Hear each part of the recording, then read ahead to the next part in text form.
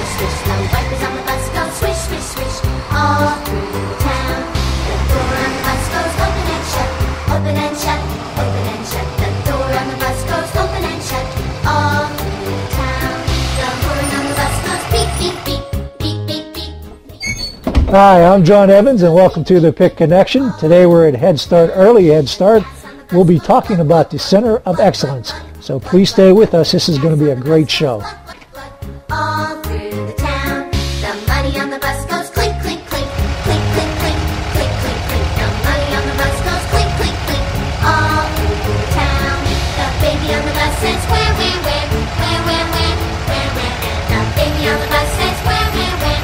All through the town. The people on the bus say shh, shh, shh, shh, shh, shh, shh. The people on the bus say shh, shh, shh. All through the town. Hi, with me right now is Jackie Hoppy. She is the director of the Head Start, Early Head Start of Fayette County. Jackie, thanks so much for coming on the program today. Happy to do it. We appreciate what you're doing to share the good news about our Center of Excellence. Great. Plus, and got Chip too. Chip and a nice place to sit. Like our bus. Hey, I am really excited about today's program because we're going to be talking about the Center of Excellence here at Head Start, Early Head Start. And Jackie, how did that process of recognition all get started? Well, actually, it was a wonderful process that really started probably long before the recognition happened. Started when the Private Industry Council got the grant for the actual Head Start program in 1994. As they wrote the grant, they decided that they wanted to exceed all of the requirements and just kind of go the extra mile. And because they've been doing that, and we as a group have been doing that since 1994, it was easy for us to be able to, I think, be recognized by the governor's office first, and then to also be recognized by the United States Department of Health and Human Services. We were actually one of the first 10 Centers of Excellence that were recognized, and because of our recognition, we actually received another grant, some funding to do a special project. So it's really something that I think we've done for a long time, but we always take everything we do to the next level and try to go the extra mile with everything we do. Absolutely. Everybody does here. Absolutely. Yeah. I can take no credit for what happens here. This group of people are very passionate, very committed, and really have the families and the children at heart. Yeah. And so that's really what makes us a Center of Excellence.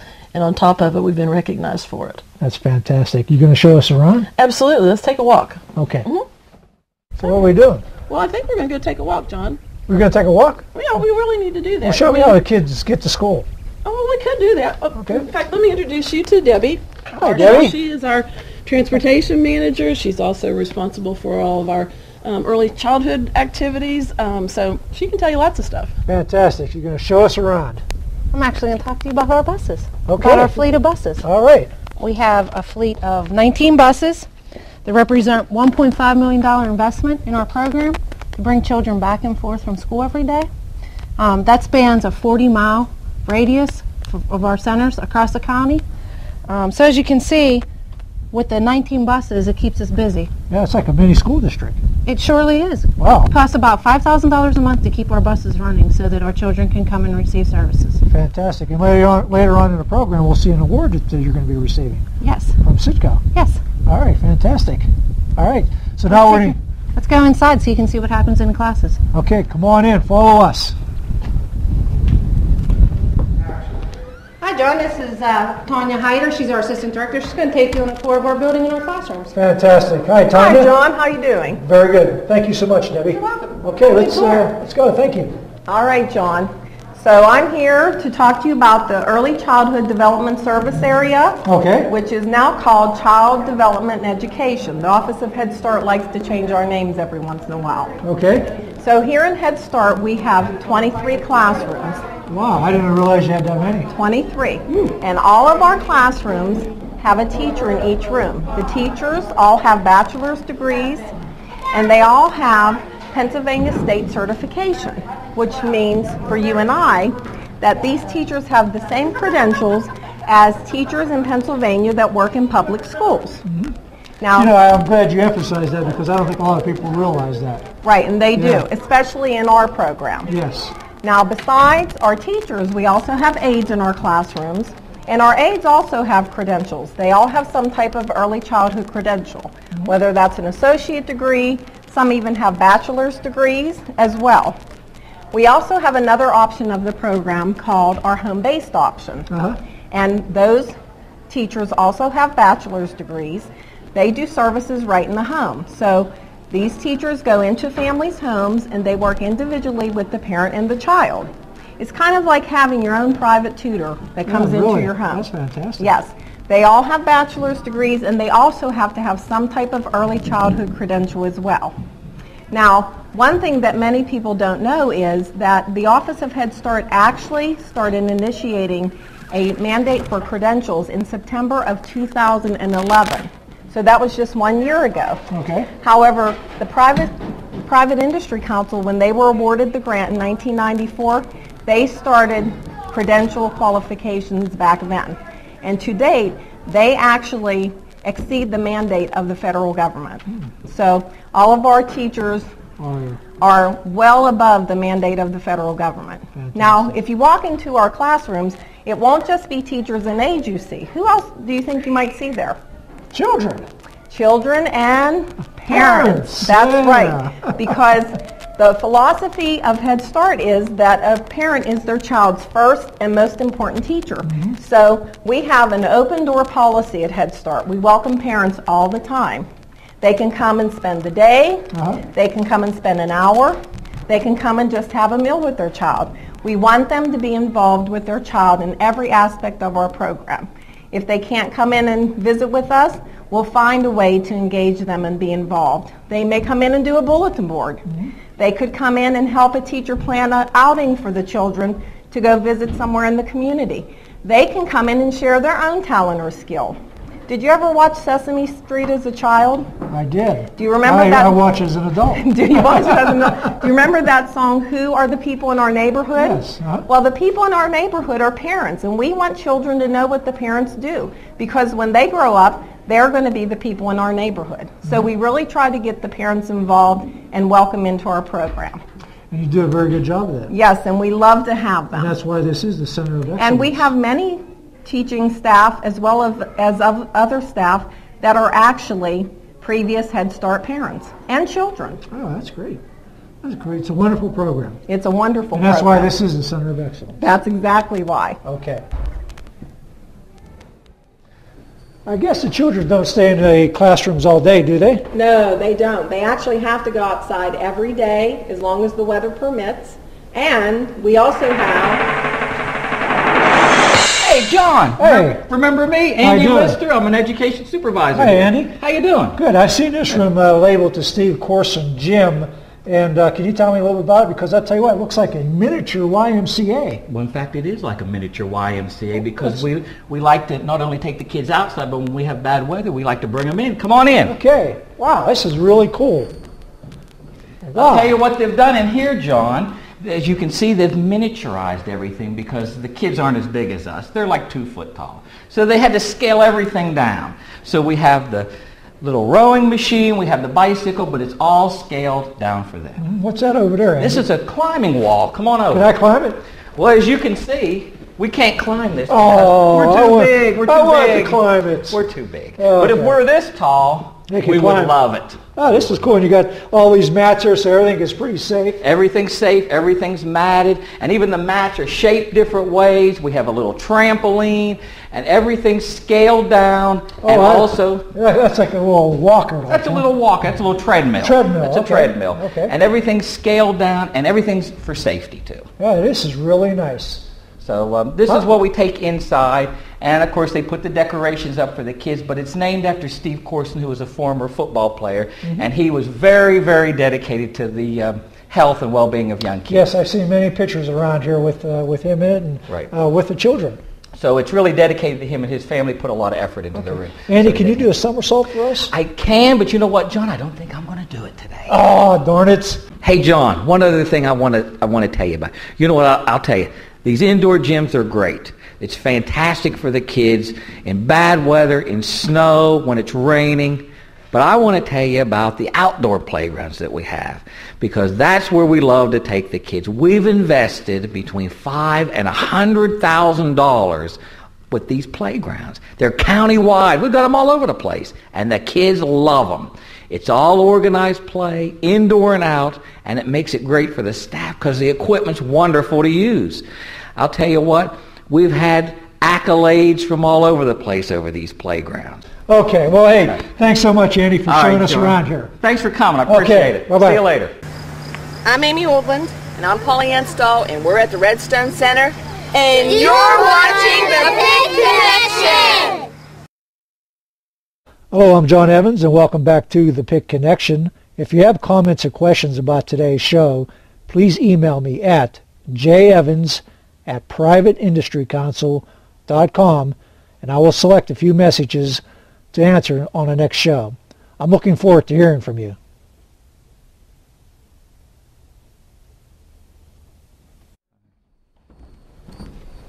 Oh, man. Hey, Andy, I just thought of something. After the kids are playing and a lot of activity going on, do they get a chance to eat? Hey, we have a great food service here, John. I'll tell you, as you can see, I love to eat. You don't miss a meal, do you? Gee, thanks a lot, John. But I tell you what, we have 901 kids here, and I could probably feed one of them, but the other 900, we have to leave to our nutrition department. But I'll tell you who can tell you a lot about that. It's our nutrition specialist, Kara Olson. And she can answer all of that. Okay, well, let's go talk with her. Let's go. Okay, John, we're going to go into our kitchen here, and here's our nutrition specialist, Kara Olson. Kara, this is John Evans. Hi, Kara. Nice meeting you. Welcome to our kitchen. Fantastic. This is great. Around. Yeah. Okay, John, one of our responsibilities includes making sure our children are served nutritionally balanced meals. Each classroom is served a lunch and either breakfast or a snack based on what time the class starts. We try to help our children explore new and healthy foods, and meals are served family style so that both children and adults participating in learning, even during mealtime.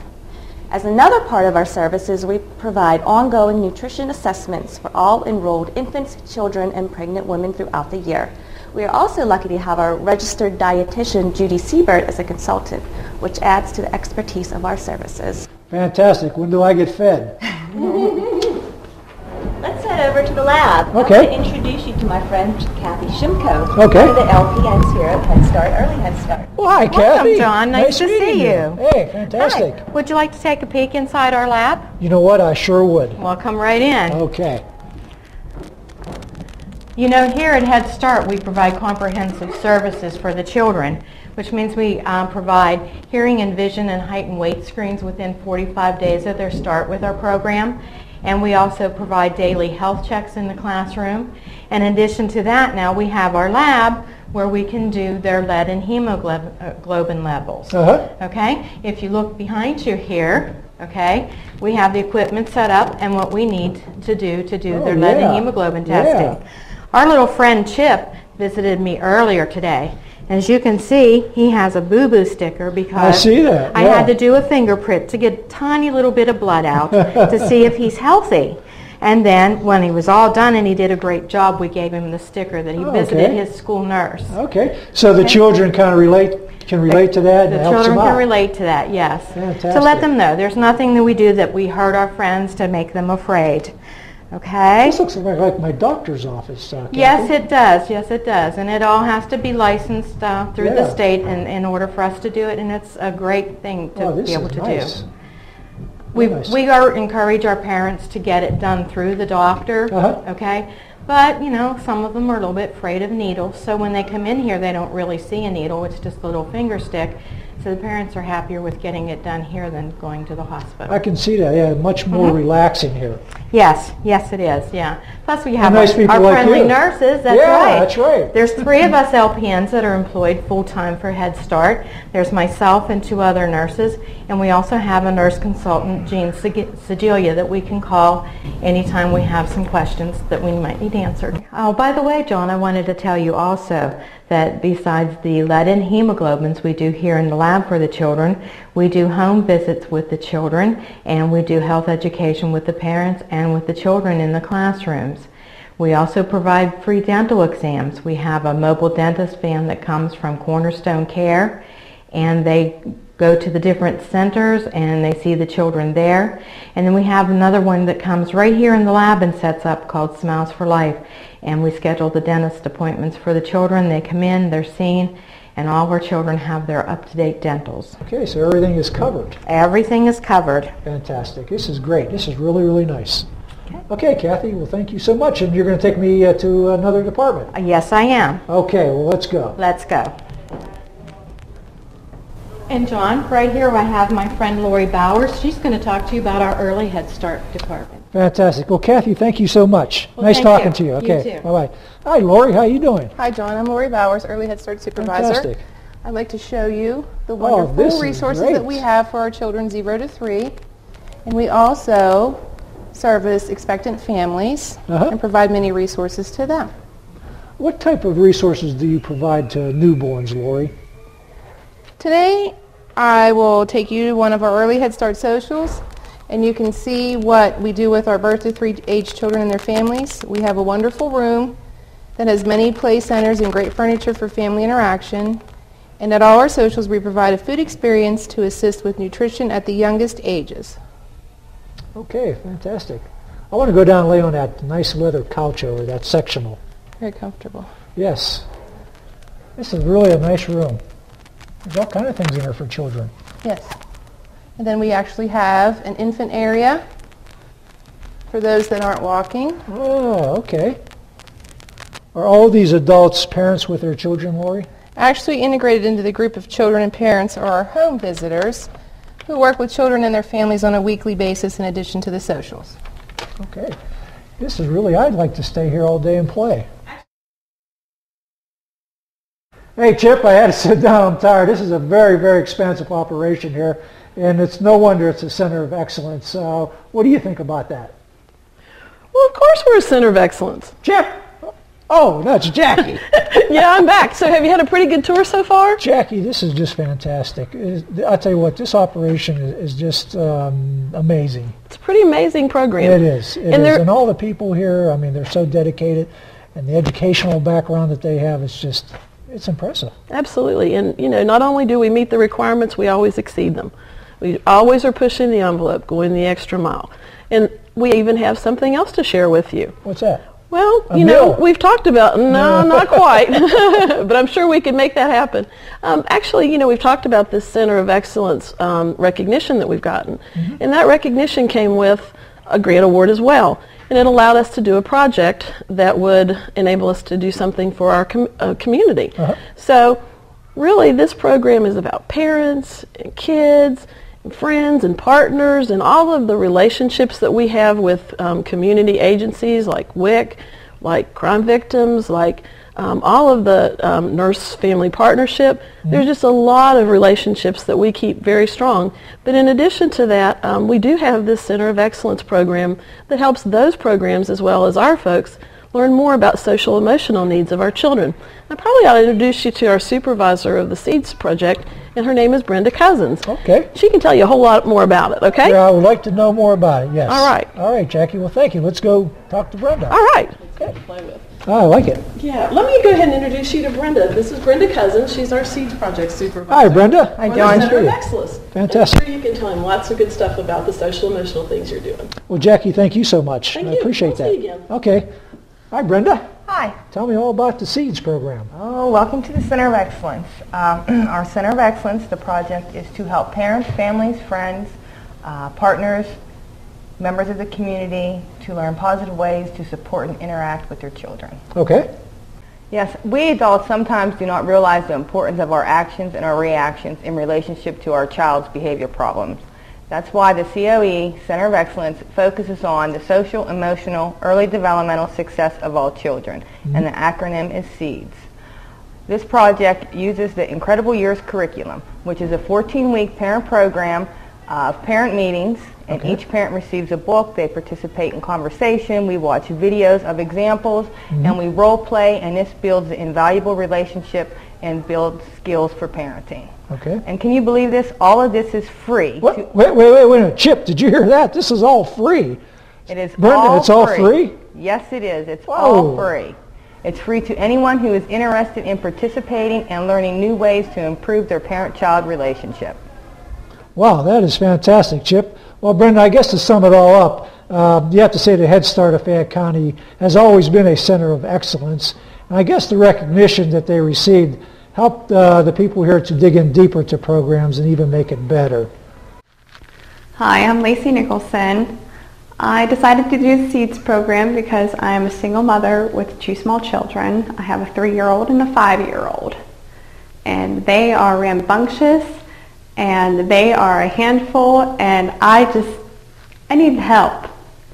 So that's why I decided to do the SEEDS program, and it has been great having the support behind me to raise my children, and that is what Head Start's done for me in the last 2 years since I've been involved with the program.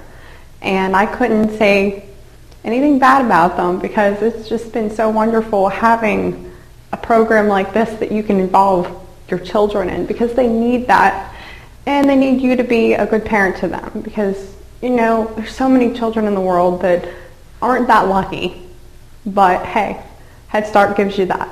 So keep on trying. You just have to work at it. Being a parent's hard. So the more that you can do for your kids, the better. I was overhearing something and hi, I Jackie. could not agree with you more. I want everybody to know about the dedication and the wonderful things that happen here, but all of the services are free. That's amazing. Jackie, before we go to the next department, is there a phone number that someone can contact somebody in the SEEDS program?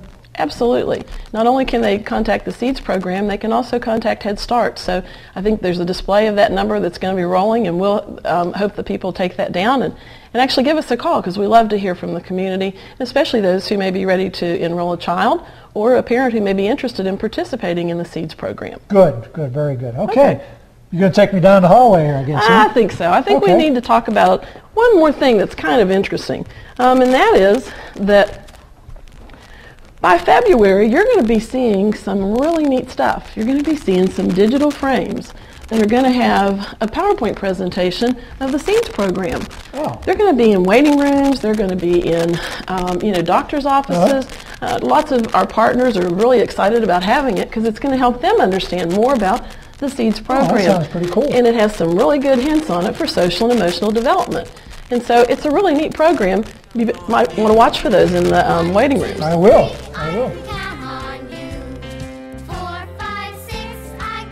Jackie, what's that music I hear in the background? Well, you remember I told you about that digital frame. Andy, tell him. Hey, do you hear that music, John? You again? Oh, it's me always, John. You hear that music? I do hear that. What's that all about? Well, I'll tell you what, the SEEDS program. You like that? Yeah. Pretty neat, huh? You can get down to that. Well, I'll tell you what, that's social and emotional music that helps kids out. And the SEEDS program brought Mr. David in, and he's a singer-songwriter from Cincinnati. And he writes and produces and plays children's music. And we brought him in, and we had a training for all our staff.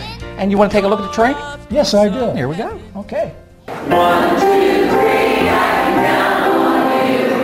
4, 5, 6, I can count on you. For all I need to make it through. 7, 8, 9, 10, I can count on you. 1, you're full of fun. 2, here's for all you do. 3,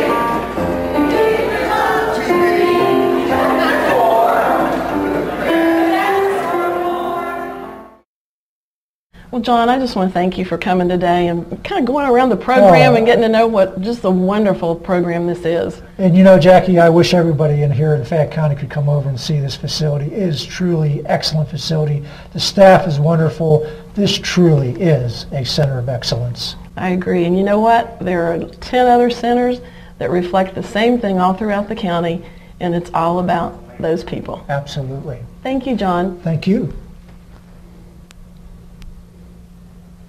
I have a guest with us today, and his name is David Lofter. He's from the Citgo Corporation, and I'm going to let you take it away, David. Thank you, Jackie. Glad you're here. Thank you very much. First off, I'd like to thank you for participating in the Citgo Fueling Good campaign. Yes. This is our 3rd year of honoring local heroes, such as Head Start of Fayette County. So far, year to date, we've fueled more than 54,000 miles. Wow. Throughout the country. That's amazing. We've given away $150,000 to 67 different charities. Citgo is very excited that we can do that for you guys. We appreciate everything you do, and we welcome you to the Citgo Fueling Campaign winners We campaign. love it. Thank you so much. We appreciate it. Thank you. Okay, guys, ready? 1, 2, 3. Thank you, Citgo. On behalf of Citgo, I'd like to give you a few things. Oh, thank you. First off, we have a plaque that says All right. Head Start of Fayette County. So we thank you for that. And the Fueling Good winner. We love it when it says that. And what we're really interested in is we have approximately $5,000 worth of Citgo gift cards. Oh, that is awesome. And this is what we think you really want. It really is, because this will help us make sure that that bus and other buses get gas for a whole month, and we really appreciate it because every one of those kids appreciates the transportation and relies on it. Super. Thank you so much. Thank you again. Keep doing great things. Thank you so much. Thank you very much. Thank you.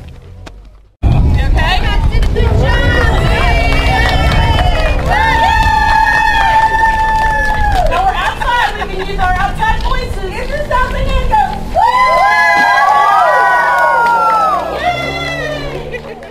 Hi, I'm John Evans, and welcome back to the PIC Connection. I have some emails from our previous show we did in Collinsville with Gino Gallo concerning weatherization. And the first question I have is from Tony, who lives in Collinsville. And he wrote me, John, will I have any out-of-pocket costs to receive my grant? Tony, possibly. Each case is different. Technically, it is a reimbursement grant. You pay the auditor, you pay the contractor, you get inspected, and then you get reimbursed. So I hope that answers your question, Tony. Now, the second question I have is from Sally. She also lives in Collinsville, and she wrote me, John, are there any grants for commercial businesses? Sally has a commercial business in Collinsville. And Sally, yes, there are very specific grants for this. And you can contact the Fayette Energy Consultants for more information. So I hope that helps. Keep those emails coming, and we'll have more for the next show. The wheels on the bus go round and round, round and round, round and round. The wheels on the bus go round and round, all through town. The wipers on the bus go swish, swish, swish, swish, swish, swish, swish, swish, swish. The wipers on the bus go swish, swish, swish, all through town. The door on the bus goes open and shut, open and shut, open and shut. The door on the bus goes open and shut, all through the town. Well, that's going to do it for today. I want to thank Jackie Hoppy, Director of Head Start Early Head Start of Fayette County. It truly is a center of excellence. I'll see you next time on the PIC Connection. And Chip, we got to get these kids back home. The gas on the bus goes glug, glug, glug. Hey, don't touch it, don't touch it! The money on the bus goes